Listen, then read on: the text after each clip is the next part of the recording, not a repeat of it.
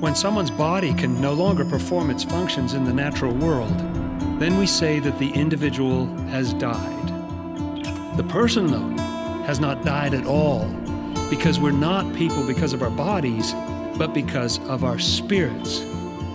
When we die, we simply move from one world into another. I have not only been told how the awakening happens, I've been shown by first-hand experience. I was brought into a state like the state of people who are dying. I noticed that my physical breathing was almost suspended, with a deeper breathing, a breathing of the spirit, continuing, along with a very slight and silent physical one. At first then, a connection was established between my heartbeat and the heavenly kingdom, because that kingdom corresponds to the human heart. I also saw angels from that kingdom, some at a distance, but two sitting close to my head. I remained in this state for several hours. Then the spirits who were around me gradually drew away, thinking that I was dead. I sensed a sweet odor like that of an embalmed body, for when heavenly angels are present, anything having to do with a corpse smells sweet. If evil spirits smell it, they cannot come near. The angels who were sitting beside my head were silent, simply sharing their thoughts with mine. They accomplished this sharing of thoughts by looking into my face. Later it felt like the deeper levels of my mind were being drawn out, like my spirit was being pulled from my body. When heavenly angels are present with the revived, they do not leave them. But if our soul is such that we can no longer enjoy the company of heavenly angels, we long to get away from them, at which point spiritual angels arrive and give us the gift of light. It seemed as though the angels rolled back a covering from my left eye toward the center of my nose, so that my eye was opened and able to see. As this covering seemed to be rolled back, I could see a kind of clear but dim light, like the light we see through our eyelids when we're first waking up. After that, it felt as though something were being rolled gently off my face, and once this was done, I had access to spiritual thought. This rolling something off the face is an appearance, for it represents the fact that we are moving from natural thinking to spiritual thinking. Angels then tell the individual that he or she is a spirit. Okay, wait. What was that? What did I just watch? And what does that thing have to do with kayaking, comfortable spaces, and oil lamps? Stay tuned to find out.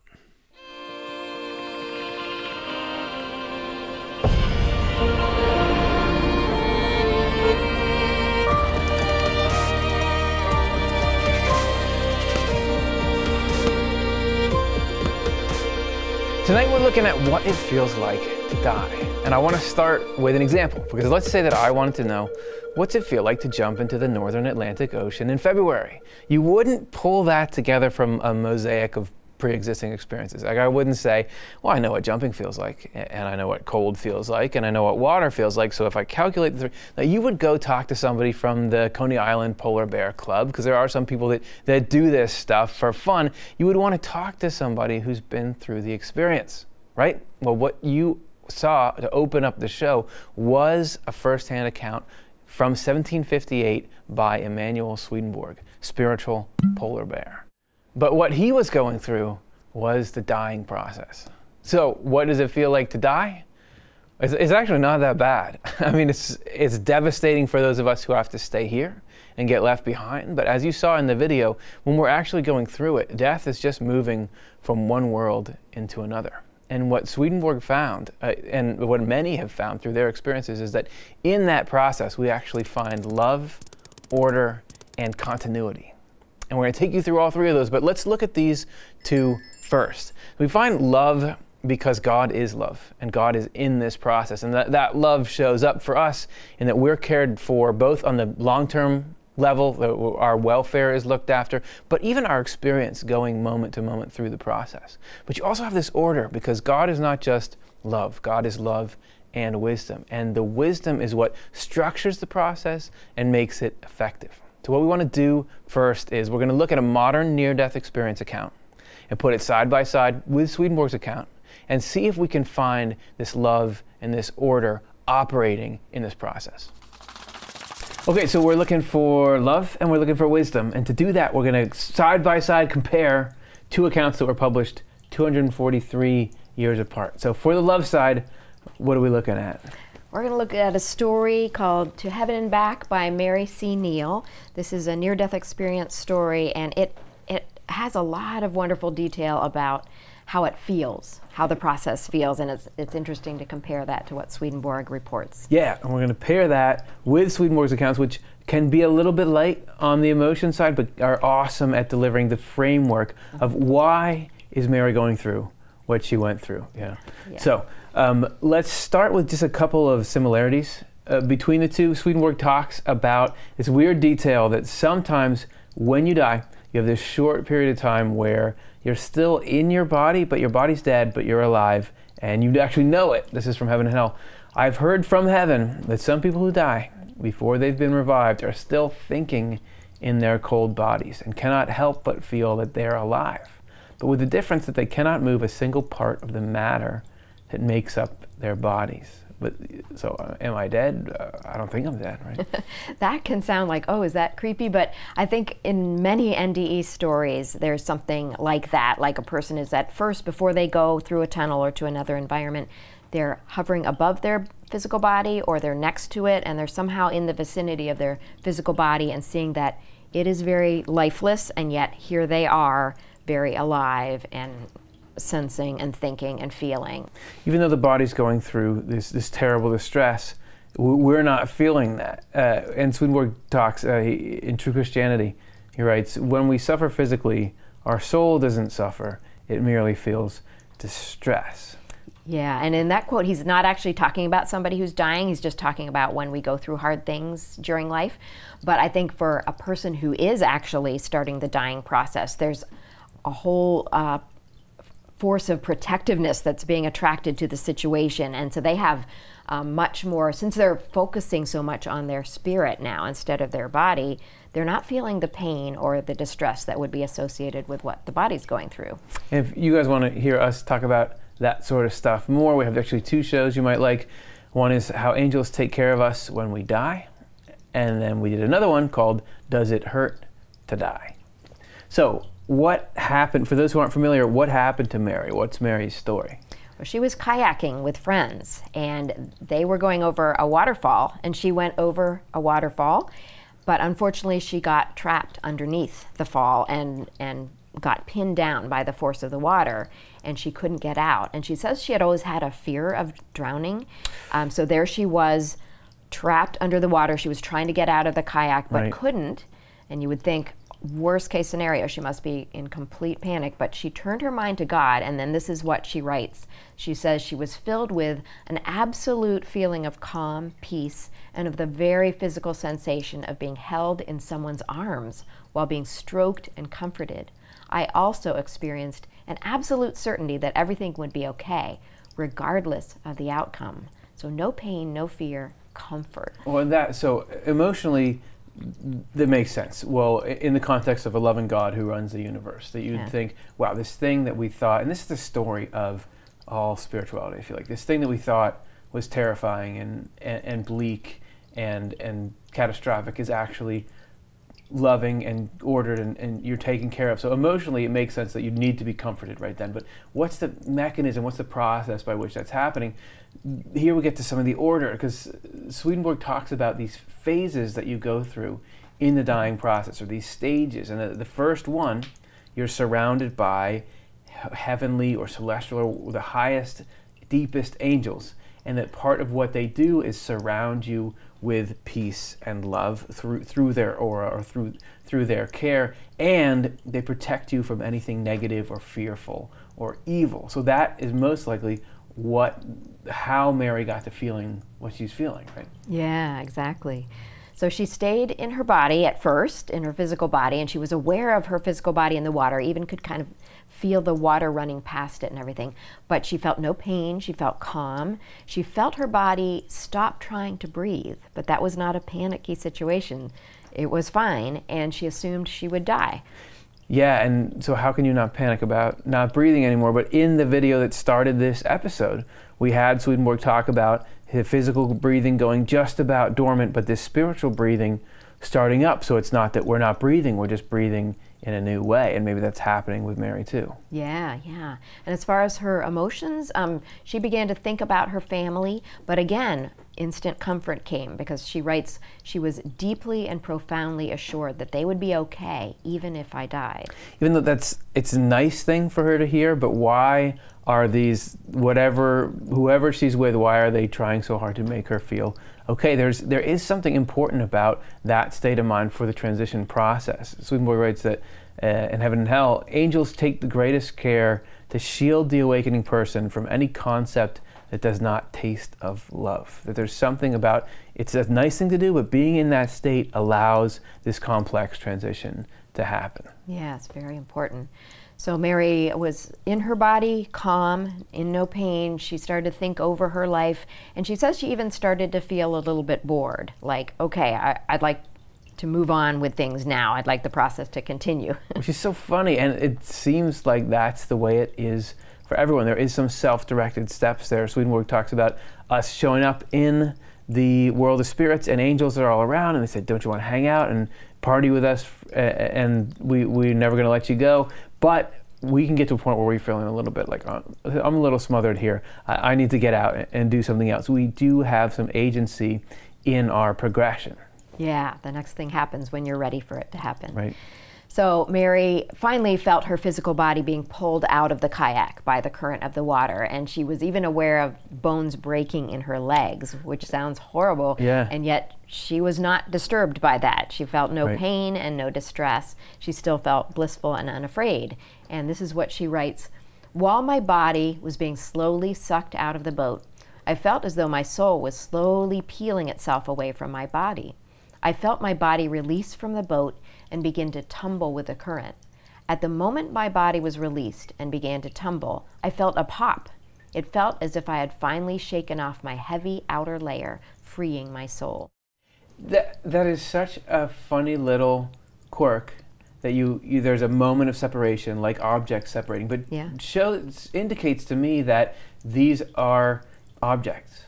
And Swedenborg is adamant about spirits are real, they have substance, so we're actually seeing a separating of things. It's not just okay,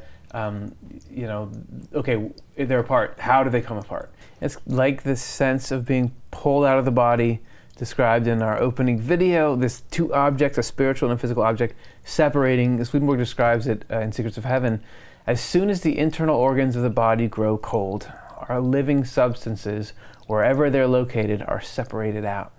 This would happen even if they were lost in the 1,000 interlinking passages of a labyrinth. The Lord's mercy, which I've already experienced as a living and powerful pull, is so strong that it could not leave any living element behind. So it's almost like a love vacuum. Yep, amazing. So Mary's spirit exits her body, rises up out of the water, and then there, kind of up in the air, she sees this crowd of people, spiritual people, coming to greet her. And she says the joy was amazing. They immediately started to telepathically communicate, and the sensation of the whole experience was way more vivid than earthly sensation, she says. And the joy was more joy than is possible to feel on earth, and also more than is possible to describe with earthly language, which is what Swedenborg ran into a lot when trying to describe heaven. Yeah, that's right. And if you are looking for a little more of the human side of the story that Swedenborg tells, the emotional side, we did do a show called 5 Reunions in the Afterlife, which goes into that a bit more. So then, but where does Mary go from here? So she is aware of being above the water, and she's looking back at her physical body, and this is what she writes about that. My body looked like the shell of a comfortable old friend, and I felt warm compassion and gratitude for its use. And then she felt her soul being pulled towards this magnificent hall, and it was an amazing looking place, and it exuded this aura of absolute unconditional love. Both of those aspects, like her attitude toward her body and that pull that you're talking about, fit into the matrix that Swedenborg creates. Swedenborg talked to some people in the afterlife and was basically relaying to them, hey, your funeral's going on. This is what he wrote. I've talked with some just 2 days after their deaths and told them that now their funerals and burial rites were being performed so that they could be interred, to which they responded that it was a good thing that they had cast off what served them as a body for their functions in our world, wanting me to say that they were not dead at all. They were just as alive and just as human as ever, having simply crossed over from one world into another. So they're not horrified that their body is gone, but they're also not dismissive of it. They say, this was useful for me in the world. Just like Mary's not saying, come back, body, but she's saying, thanks, old friend. But then also that pull that she felt. Swedenborg talks about this constant force that pulls everyone into heaven. He says there's a kind of field that constantly emanates from the Lord, which pulls all toward heaven. It fills the entire spiritual world and the entire physical world. It's like a strong current in the ocean that secretly carries ships along. So this is a universal thing. Like gravity here is pulling on everything all the time. And it's a field. It's a thing. It's not just a detail of experience. That this is something you could potentially measure with instruments if you had the right spiritual instruments. So this is not subjective to Mary's experience. Like, okay, you're in this situation, somebody throw together a way to pull her in. This is a system that spreads across time and applies to everybody. Yeah, it's very real.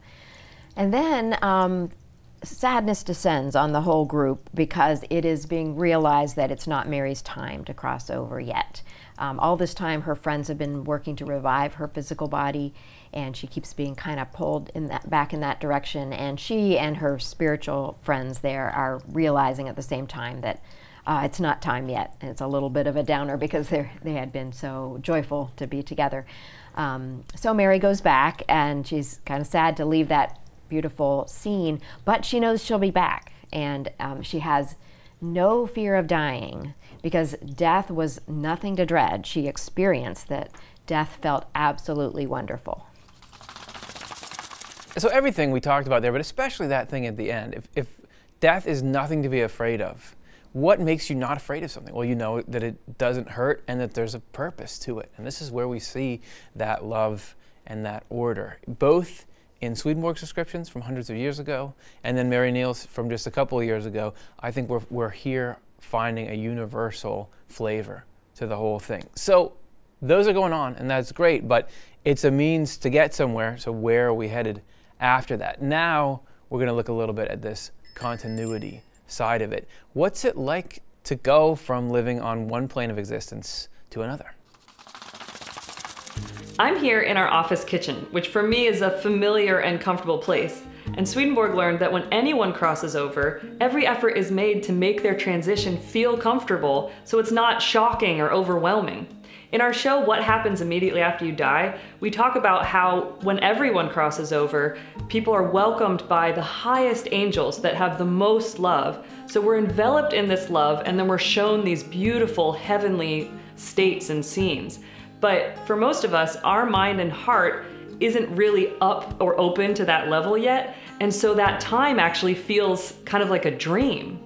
But so Swedenborg learned that then after 2 or 3 days, he even says, then our consciousness comes back from that higher state into the one that is like what we were like before we died. And that's the point when our spiritual journey continues. He writes, during the first days after they die, all people fail to realize they are not still alive in the same world they were in before. That the intervening time is like a period of sleep.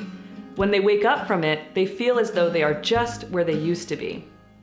So, but this doesn't necessarily mean that we're gonna wake up in the actual physical circumstances that we died in, but rather that our surroundings, when we do wake up from that beautiful dream, will feel familiar and comfortable. When we arrive after death in the spiritual world, which generally happens on the 3rd day after we have breathed our last, it seems to us that we have a life similar to the one we had in the world. living in a similar house, room, and bedroom, with similar dress and clothing, and with similar company at home. A monarch or ruler will be in a similar court with magnificent surroundings. A farm worker will be in a similar farmhouse with rural surroundings. The reason this happens to all of us after death is so that death does not seem like death, but a continuation of life. And so the state we are in at the end of earthly life becomes the state that we are in at the beginning of spiritual life. That is so cool. Sorry, but to think about the afterlife. Don't you picture it as this sort of conceptual, nothing, black and white. To see it in color with that much detail, to think about these people starting their spiritual journey from the state of life that they left, but knowing the possibilities that are ahead. Sorry, I'm getting a little bit revved up about that. So you see that there's this continuity of life situation, but there's actually another aspect to the continuity.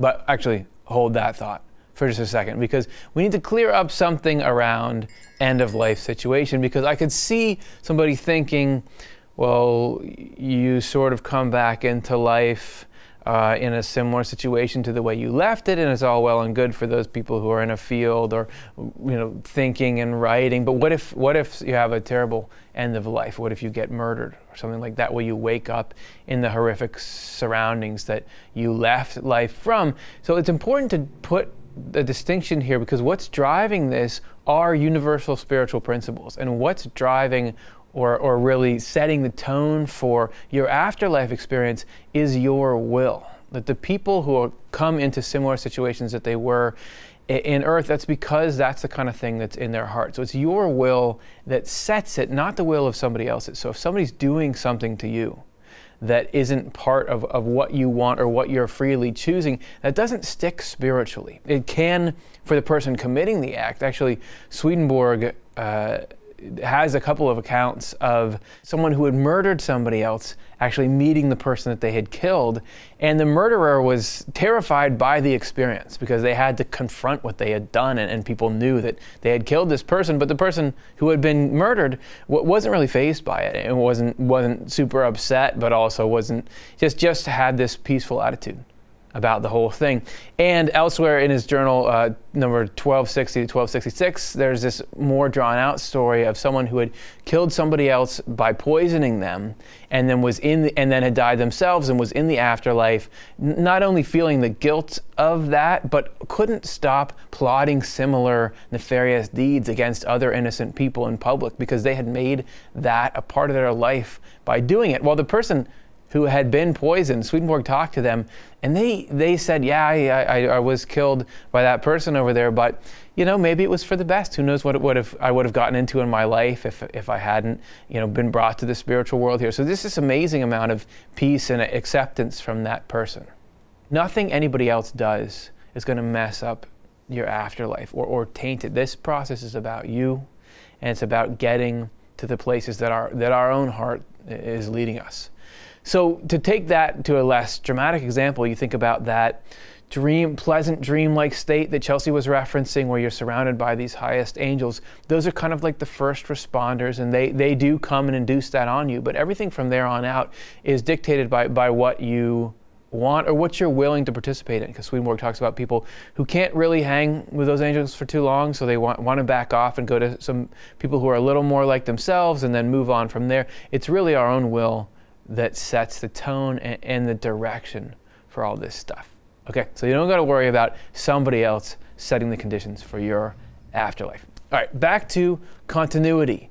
So the other side to continuity is spiritual growth continuity, because you think of all the effort and time we put in, or say we're putting in, to try to become better people, not do the stuff that hurts other people. That actually has a huge impact on our afterlife experience. We can set ourselves up to be receptors of heavenly joy and heavenly peace. So how do we use this life on earth to prepare ourselves for this reception of heavenly peace and happiness, and how do we allow that to grow?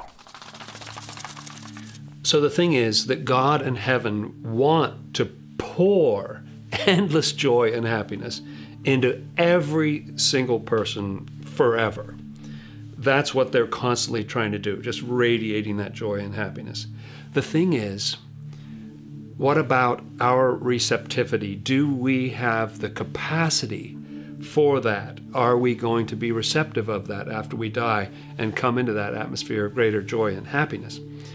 Swedenborg says this is actually what Jesus is talking about in that interesting parable of the 10 young women in the Bible in Matthew 25. There are these 10 young women, and apparently their function in the wedding is that they're to carry these lamps. And an ancient lamp would be like a clay vessel, and then you pour oil into it, and it has a spout, and you light the spout, and then this beautiful light comes forth. So the parable says that 5 of these young women were wise, and 5 of them were foolish. And what separated the wise from the foolish was that the wise had oil already in their lamps, and the foolish didn't. So the bridegroom comes at midnight, surprises everybody. And the ones that have no oil are suddenly panicking and saying to the ones who have oil, "Can I have your oil?" And they're saying, "Well, I don't know if I have enough." And so they say, "Why don't you go out and buy some?" And while they're out trying to find it frantically, then the door closes and the wedding happens without them. Kind of a crushing story in a way. So what is that all about? Well, what that story is about is that lamp, that vessel, is a picture of our entire kind of mental construct, our faith, our beliefs, the things that we think are true about reality and all that. So everybody has a lamp. But the lamps that have oil in them are the constructs that have an idea of compassion, that have love for others, or the idea that we should be serving others and taking care of them and all that. Does our faith have love in it? Does it have compassion in it or not? If we have a harsh, judgmental construct or some sort of philosophy that we're superior to everyone else and they should all be serving us or something, we may have an empty lamp right now. But the game's not over. There's still time on the clock.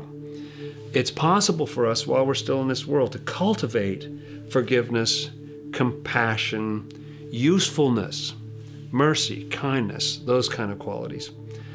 And the more we have of that, the more capacity we'll have for heavenly joy, that joy that the Lord in heaven are seeking at every moment to pour into us. So it's enough in this world just to try to make a start. Now, you may be feeling like, "Oh, I'm trying, but I got some crazy personality from my heredity, or something happened to me when I was a kid, and I'm just not getting very far with the joy thing, you know?" Well, we're talking about the afterlife and what you come into in the afterlife. Swedenborg acknowledges that there are a lot of things in this world that can compromise our freedom of rationality, or can just make it difficult for us to feel like we're getting very far in this world. But things that are just earthly or physical, barriers that are just in our way like that, Swedenborg says that they melt away at the time of death, and he sees people rise up into this greater joy and freedom. The game's not over yet. The main thing we can work on is being kind to others so that we can develop that capacity for joy. So if you're trying, you can trust that it's making a difference, even if you don't necessarily get those results lining up. When we're talking about spiritual stuff, intention is what matters. So if we put that intention to try, to continue, to work, to improve, we can get this spiritual growth continuity that we're looking for. And so during these early stages, you can also get relational continuity, because you're going into this world that all the rest of the human race who's ever died is in, and there's going to be some people there that you get to reunite with, and that feels good. This is from Swedenborg's Heaven and Hell 494. "I've heard many people who had just come from the world overjoyed to see their friends again, and their friends overjoyed that they had arrived." And somewhere along the line here, you've got to learn that you've died. Some people put it together themselves, but other people need to be told about it. And since we've covered all of our sections here, great work everybody, we're going to give you a bonus section, which is, what does it feel like to be told that you've died? Swedenborg witnessed a variety of emotions among people who had just arrived in the afterlife and were being told that they were in the afterlife. He described 3 general emotional responses. And the first one was among people who had refused to believe in an afterlife while they were on Earth and were also kind of greedy, materialistic kind of people. So this is what he wrote about that. A certain person appeared who was carried up to heaven. I was told that this was someone who had recently died and was being taken off immediately by angels into heaven. But although those spirits too saw this take place, now this is the greedy, materialistic kind of spirits, they possessed an aura of disbelief which was an extremely powerful one and which they diffused around themselves. It was so powerful that they were willing to convince themselves and others not to believe what they had seen. So our minds remain devoted to our will, whether we're on Earth or in the afterlife, and a stubborn will is a powerful thing. Now, Swedenborg saw some other people who had arrived in the afterlife, and they had not really believed in an afterlife while they were on Earth, but they were basically good-hearted people and didn't have this really stubborn blockage to deal with. So this is what he wrote about them. Some people during their earthly lives have not believed in any life of the soul after the life of the body. When they discover that they are alive after death, they are profoundly embarrassed. But the most universal emotion of people who are in the afterlife or are being told that they're in the afterlife are the emotions of amazement and joy. I have talked with some people on the 3rd day after they died. They wanted me to tell their loved ones on Earth that they were not dead but alive, and were just as human now as ever.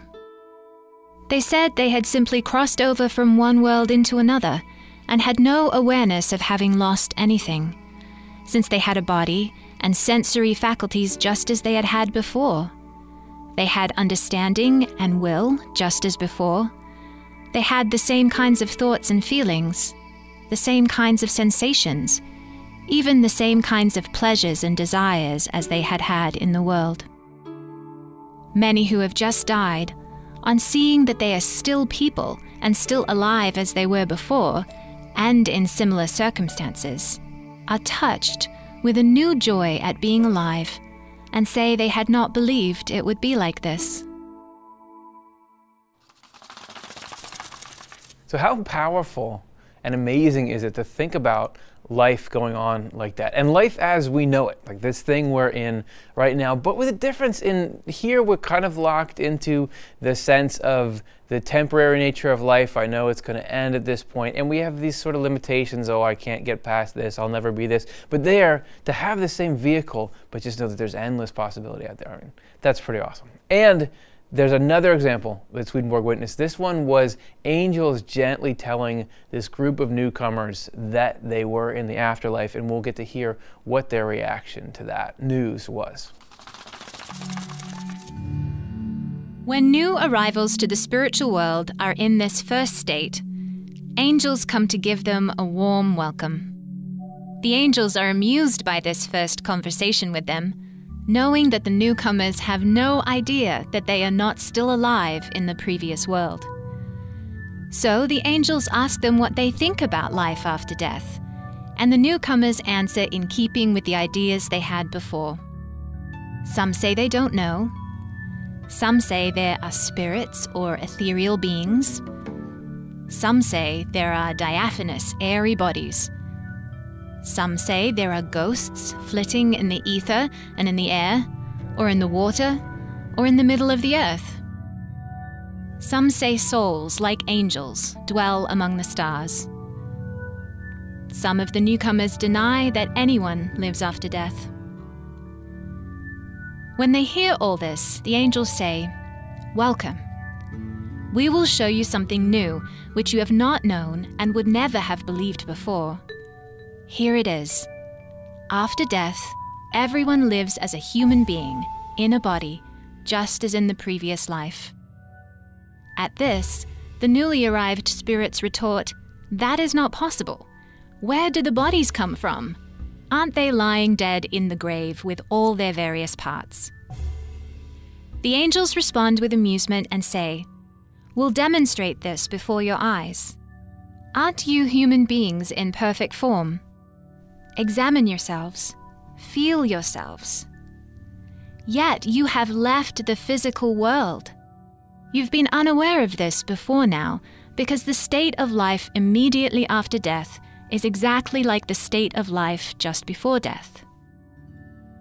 The new arrivals are stunned at this and cry out with heartfelt joy, "Thank God that we are alive and that death has not annihilated us."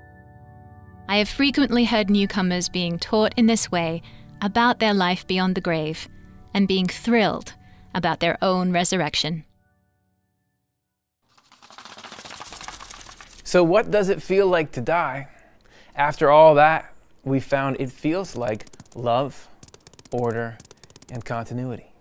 We're going to have, on the other side, a body, a spiritual body that we're in. We're going to have encounters with other people. We're going to have surroundings. But all that stuff is going to feel so much more vivid and real than anything we've experienced here. And speaking of spiritual bodies, we'll dig into what it feels like to wake up in a spiritual body in our next episode, Will My Body Look the Same When I Die? We want the ideas and insights we cover to be available for free to anyone, anytime they need them. As a nonprofit, we depend on donor support to continue to create high-quality programming.